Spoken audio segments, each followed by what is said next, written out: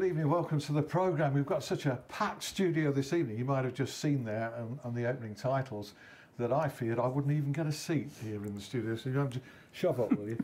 Just a bit of a squeeze here. I've got to introduce this guy first in case you don't recognise him. Sheffield Wednesday fans probably will. This is Steve Walmsley, co-editor of the legendary fanzine War of the Monster Trucks, and he's here for a special reason tonight because it's back. It's back. It's back this weekend, and I'm very delighted to see it. And he's brought enough here for everybody in the studio, all the guests on the show, and everybody behind the scenes to buy one. That's your hope. Absolutely, isn't it? yeah. Okay, so Steve Walmsley representing the blue half of the city. First-time guest. Let's introduce our other first-time guest next, who is Craig Denton, the manager of Worksop Town FC, has been since the start of this season. Welcome, Craig. Thank you. And he's a Sheffield Wednesday fan, like you. Yep. So that's 2 against 1, and that is our old friend here, Kevin Gage. Game as ever. Good to see you, Gage. Thanks very much indeed. A night off from the Manor Hotel at Dronfield. Yeah, well, I've been working already. I've left early to come here. Can I just say I won't be buying one of those magazines? This was going to be the challenge of this show, was going to get you to buy one of these fanzines. Proceeds to the Children's Hospital, Kevin. There you go. Fair enough. He'll probably quietly buy one after the show, but he doesn't want to be seen with it on the show. Craig, Worksop Town, as this area goes, it's one of the bigger centres of population, you know, outside of Sheffield and Rotherham, Doncaster, Barnsley and Chesterfield. I think Worksop comes next within the region, and yet, and this is, I'm not pinning you to the wall on this one, and yet Worksop as a football club is in the 9th tier of the pyramid, which must make whoever is manager, as you are at the moment, I don't say at the moment fearing anything, is going to be under pressure to change that somehow. Yeah, I mean, it's such a huge club and it's got a massive amounts of potential, and you can obviously see that in the attendances and things like that, which is great. But yeah, there's a little bit of pressure there, you know, because the expectations of a club, we want to be as high as we can, and yeah, it's. But I'm enjoying it, so that's good. Are you? Yeah, it's a big job, isn't it, at non-league level, whoever is manager of Worksop. At the moment, I think you're 8th in the table out of 20 with games in hand. Yeah, we've got about 5 games in hand, yeah. You referred to the attendances. I think last weekend, of course, it was during an international break, but I believe you had around 440? Yeah, 440, which is just absolutely huge for a club at, you know, in the Northern Counties Premier. We're right up there, which is great, and it's a nice pull to get players in and to represent Worksop Town, and you know, have all those fans cheering you on is it's great. Hopefully we've got some new viewers as well tonight from the Worksop area, and we do every week, you know, refer to non-league football. James Gregg will be here in part 2 and always talks about. In fact, you went to see a non-league game last Saturday, Gage. You were at the same one that I was working at. I did, yeah. I treated myself to a game at Chesterfield. Treated yourself? Yeah. Well, as a supporter, I can't. Listen, I paid my 15 quid or 20 quid, whatever it was. More than I did. I was working. And did you get value? Well, it was 0-0, but it wasn't a boring 0-0 draw. It was full of entertainment. The standard of the football in the first half wasn't the best, but second half, I mean, you saw it. They brought the 2 big lads on up front, and they just bombarded. Who were they playing? Havant and Waterlooville. And that's all we've got time for. Bombarded them. Yeah. It was interesting. It was a good experience. It was remarkable how the ball stayed out. I don't think I've seen a bombardment like that fail to produce a goal. Although occasionally at Bramall Lane it has. Well, yeah, that's true. But Chesterfield then made up for it, you know, on Tuesday, Wednesday with that great FA Cup win. So in the replay. Absolutely. So it swings and roundabouts, isn't it? Yeah. I'm going to show you what kind of a guy Craig Denton is in a moment in a 30-second clip that he doesn't know we're going to be playing. But that's coming up very, very shortly. He's looking suspiciously at me out of the corner of his eye. But before we go on, just draw the line under the Sheffield derby, you two, Steve and Kevin. Reflections on the 0-0 in the Sheffield derby. For us, I mean, it was a tough watch. But we did what we absolutely had to do, which is not lose.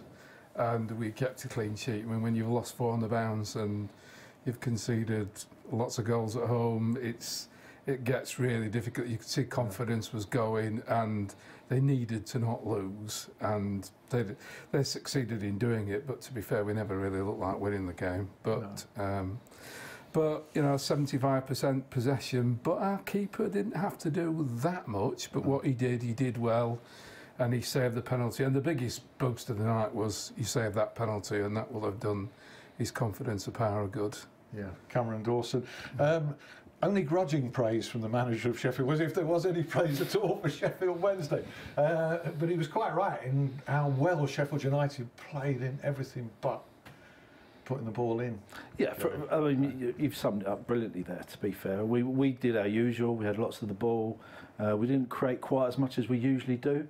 But you have to give credit to the opposition sometimes. And Wednesday came and did a job on us, similar to what he did, you know, last season as well. So, you know, fair play, good defensive display, and we didn't quite have the creativity and the finishing that we usually do. Yeah, it was a 0-0 that you could justify the tactics of Wednesday. I thought that night, being neutral and impartial. What do you think, Craig? You were going to say something. I'll bring Craig in. No, I was just going to make the point that everybody's made. You know, the penalty was the absolute key. Yeah. Had we scored the penalty, then Wednesday would have. I don't think they'd have sat back and accepted 1-0. You know, you'd have to go for get a goal and get a draw, and that would have opened the game up. But great save. I was there on the edge of my seat, biting my nails in the pub. Yeah. You watching on the box, were you? Yeah, that night? yeah. You didn't manage to get a ticket. No, I just put myself up in the local bar and had a pint and watched it. Yeah. So. There are penalty misses and there are penalty saves, and I think that was more of the latter, don't you, Kevin? Absolutely. No complaints at all about the penalty taken. McGoldrick, he scored his last one. He's got a good record on penalties. He did everything right for me with the penalty, and it was an exceptionally good save. To get a hand down there, and it was a strong hand as well, and to deflect it past the post is really good goalkeeping. One of the best you'll see, I think, from a goalkeeper from a penalty. Are you happy enough at the ends justifying the means? Yeah, yeah, definitely would have took that before the start of the game. I think. I think we really needed to get a result, you know, and getting a point against you know, a strong Sheffield United side. So yeah, as a Sheffield Wednesday fan, I was happy in that one. Okay, well, you've got a big weekend coming up, big couple of weeks, because I think you've got the two leading clubs in your division, which is Northern Counties East Premier Division. You've got second place team at the weekend, and then you've got Yorkshire Amateur, I think. That's right. Yeah, leaders. Let's give you. He's a lovely, happy chappy, isn't he? Smiling character here. Don't be fooled. A couple of weeks ago, Worksop Town fought back for I think it was a 2-2 draw against Barton, was it? Barton Town? Yeah. It was so you came out with a point with a late goal and a fight back, and so this is what the manager made of it afterwards. Okay, Craig, your side nick a point. If Barton would have won, it would have been probably a fair result. What's your assessment? Yeah, true. Played us off the park. I thought a desire and his commitment off the ball weren't good enough. I don't think we wanted to. It looked like from the start that we just weren't at the game. And in the second half, we start dropping off again. We're coming at half time 1-0 up, you know, and it's unacceptable. I won't accept players not giving 110% for this football club. And if they don't do that, then they're going to get replaced. So there will be a revolving door if players do not start being accounted for in their decision making and playing for this football club, because that's unacceptable. And what I've had to watch and what everybody else has got to pay their hard-earned money to come and watch that performance from a Worksop Town. It ain't happening under my reign as a manager of this football club, and players will be made accounted for. And you know what, if I have to bring new players in, then I will, because it's not acceptable. I like a bit of passion, don't you? It reminds me of a certain manager who's doing very well at the moment, to be honest. Yes. Similar themes, you know. Yes, Chris Wilder would do that, wouldn't he? Yeah. Back in the day, Dave Bassett would, when you played for Dave Bassett. Absolutely, yeah. You watched that with a grin on your face for the opening few, and you're now you're cringing a little bit. Just a little bit, yeah. You know, because I think when emotions are quite high after a game, you sometimes say the wrong thing. But you know, that happens at football level. You know, I was disappointed in how we performed as a team, and so was all the players. You know that I'll always back my players when they give 110% and when we win games. But when things aren't right, you know, we have to have that discussion. And I've also got to tell the fans, because you know our fans pay their hard-earned money to come and watch. So I need to let them know that we're not happy with that. But so yeah. What was the reaction then of the fans to start with to that? I think it just shows that, you know, I'm human and everybody else is, including the players, where we have a level of expectations and standards, and I think when they don't get met, you know, that's what happens when people decide to say, you know what, that's not good enough, and that needs changing. And you know that the players, they did the same. They knew that it wasn't good enough. Presumably, you'd said the same in the dressing room, or words to that effect. Yeah, and words that you couldn't repeat on the interview as well. Then. Yeah, I've got one or two of those. Yeah. So how did they react then? You know, all players did a little bit different. Some sulk in a corner, and some are more animated than others. But I could tell in the dressing room that they were disappointed in the performance. You know, I think that's the key for non-league clubs, and especially like us, like Worksop Town, is consistent performances. You know, and as a fan, as you know, if I'm a Sheffield Wednesday fan, if I see those players working hard and giving all they've got, you sort of accept the defeat sometimes. So yeah, it's. I get the feeling you wouldn't readily repeat it. I suppose it's not something that kind of interview. It's not something you could do regularly and have an effect. No, certainly not. And that's not me as a manager. Right. So when I do say things like that, I'd like that to hit home. To be honest, I'm a really positive manager. I like to praise my players quite often, but when standards aren't being met, I think you need to stand up and say something. Yeah. Would you agree with that? Absolutely. Yeah. I think you hit the nail on the head there. You can't just keep battering players, can you? You can't do that every single week. No, but you could tell he meant it. He was saying what he really thought there. Yeah. Sometimes saying less is more, but occasionally you have to read the right. I think non-league's changing in terms of like the old school sort of manager coming in and kicking the bin and grabbing players by the throat and effing and blinding him someone's face. You know these players have got full-time jobs. You know they come. They're picking a little bit of money up, but that's it. And having full-time jobs might just compromise you occasionally when they're not available, for instance, for selection. So fans don't always know that, do they? No, they don't. No. You might change the team and they'd be critical, but the reality is... Yeah, we might have got somebody working down in London as a scaffolder, you know, and he can't get back up for a midweek game. That's what you live with. Truth. Yeah. How do you go with passion? Sheffield Wednesday have had their fair share of passionate managers in our memory, haven't they? Yeah. Jack Charlton, springs to mind. Ron Atkinson was. Yeah. Gary Megson particularly. Yeah. Jos, through no fault of his own, is a different animal. He is. And doesn't. I'm sure he feels deeply about the game, but because he's different, the fans don't quite know whether to accept him or not.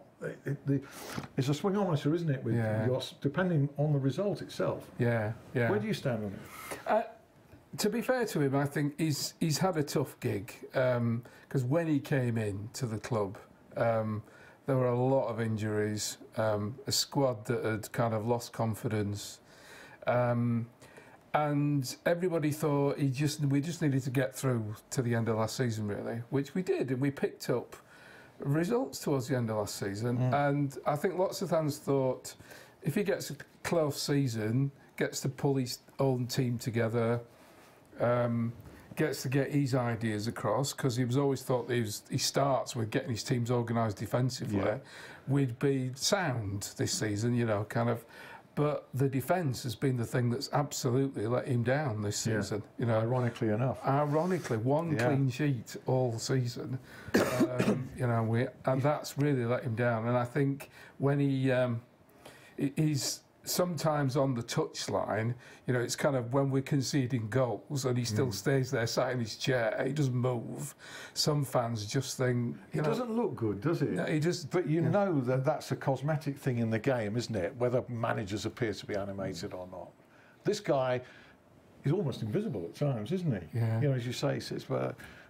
Is he just? In all honesty, you can't, as a manager, you can't change an awful lot. Whether you're sat in the dugout, stood on the side, absolutely, you can't change an awful lot. No. Yeah. I think fans like to see that sort of animation up and down the line, and it's great when you've scored. You know, you can get up and you jump up, throw the fist in the air. It's a little bit different when your team concedes a goal. If you're showing bad body language to the players, you might be showing you're caring by your reaction, but the way it communicates to players can be quite demoralising. I mean, if you look at Arsene Wenger, he's quite seated most of the game. Usually, he gets up and does a little bit, but I think that's a modern manager, to be honest. You look at Mourinho, sometimes he just sat back in his seat. We can take this a stage further, because I've been of the view for many years that a manager is best served probably 30 rows back in the stand. Yeah.